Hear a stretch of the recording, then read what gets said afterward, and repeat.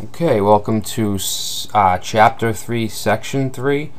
We're going to continue from the last section where we updated our app on Heroku and did some database troubleshooting.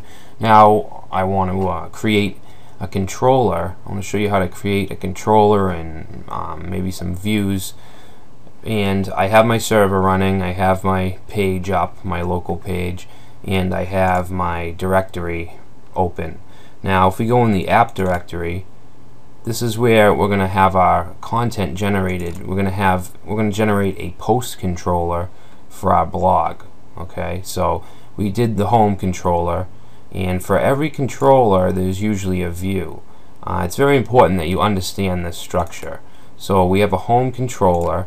If we go in our views, we have a home folder, and then in there we'll have our index view. Okay, and for the home controller, this is all we need. We're going to have, because there's only one home page. Our posts view, we'll have a lot of post views. We'll have the add post view, just the regular display view. We'll have a posts, a list of all our posts for a view. So now let's go into the command line and make sure you're in this directory. Make sure you're in the sites/myrubyblog directory, or you're not going to be able to do anything in Rails. Okay, so now what we want to do is use the generate command. Okay, but we can also just use Rails G, which is short for generate. So you can do that if you want. So I am going to generate a controller called posts. Now this has to be plural. Controllers should always be plural. Models, however, should be singular. So we'll have the post model with the posts controller.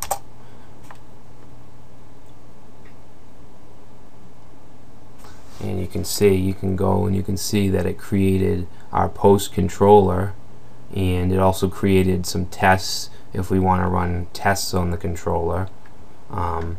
So now if we go over to the app folder and we go in controllers, you'll see it created a post controller.ruby file.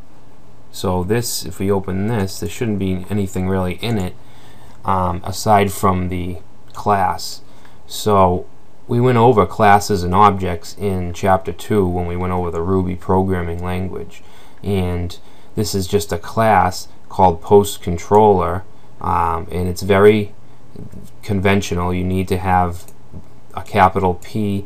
This is actually called camel case. Okay, if we had it like this, like some programs do, that would be snake case.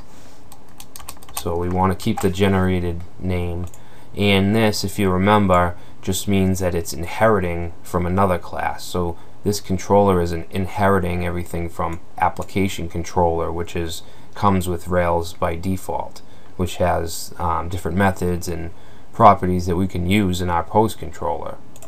Alright.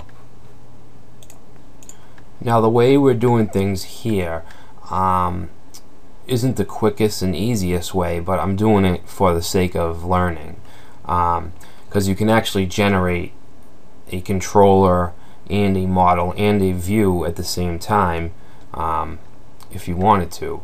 You could also use what's called scaffolding, which will actually create everything for you, including the database, tables, and pretty much everything.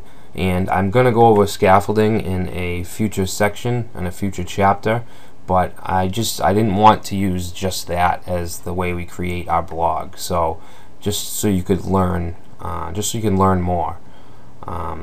But we will go over scaffolding, and what we'll do is probably have another side project, not really a project, but just like another app, just to show you how scaffolding and some other techniques, because sometimes you can't do both in the same project. And I should mention it if you don't already know, that this is pure Ruby code. Okay, this isn't any kind of HTML or any other kind of programming. It's strictly Ruby. The view files have HTML in them, but the controllers will have generally will just have Ruby code. So in the controller, we want to create an action or multiple actions. And an action is just a method.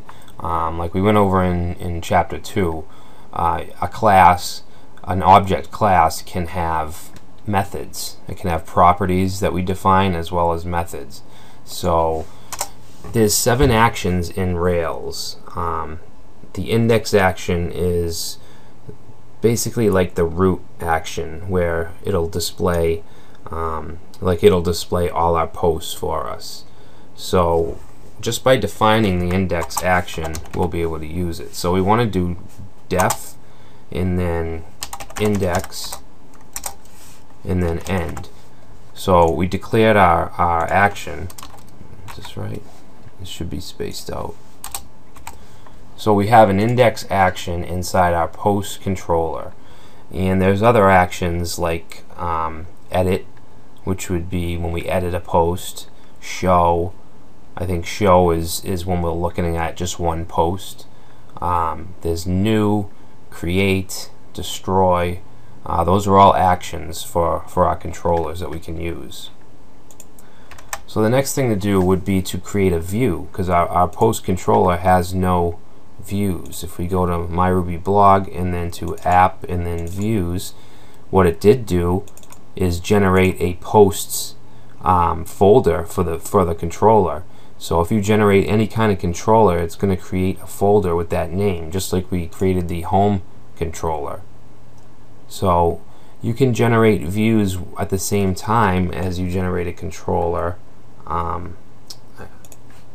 I guess I should show you what that would look like. So we could do like Rails G for generate, controller posts, and we could have said new, and then you can add as many as you want with a space. We could add an edit controller, view, and so on. But we didn't do that, so the other way we can do it is just go in the post folder and create a new file. So we'll say a new text document, and we're going to name that index.html.erb. So all your view files will have this extension. They'll have the HTML with ERB tacked on to the end of it. And ERB just stands for Embedded Ruby. So let's open up the index view. Remember, it's the index. Oh, let me change my extension. By default, it's opening in regular Notepad, but I want to have it open in Notepad++.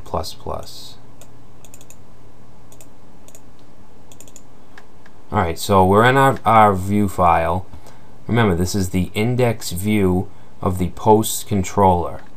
And in the view files, we'd have HTML, we can embed JavaScript and CSS, and we can also use blocks of Ruby code, which will come from the controller, or the controller will get it from the model and then pass it to this view.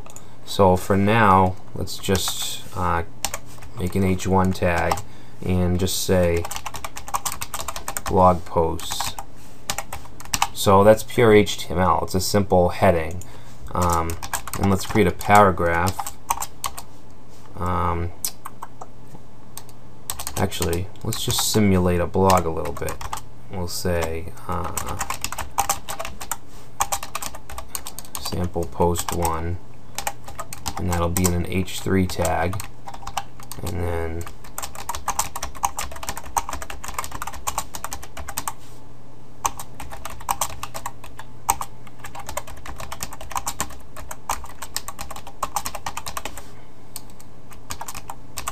alright.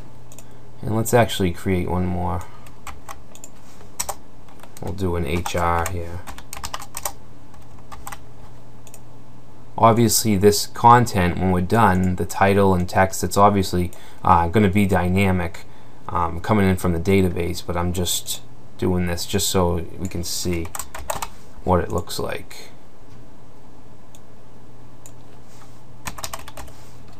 Alright, so let's save that. So in order to use the 7 routes that I explained earlier, the index, new, let me get out of here, create, destroy, we need to create a resource. We need to create a route for our PostController. So go into your My Ruby blog directory and go into config and then routes. So in order for us to use the URL structure to go to /post, /post edit, show, to use those 7 actions that I talked about earlier, we need to claim our resource. So we would just want to go and type in resources, and then a colon, and then posts, and then just save that file and exit. So now let's restart the server by going to the command line where the server is running and press Control-C, and then just start it again with Rails S, and then you should be able to go to our page, and you should be able to go to /posts, and there it is. There's the index view of the PostController, which we created here. So the next step would be to go and create a model and actually make this content dynamic as opposed to just static text.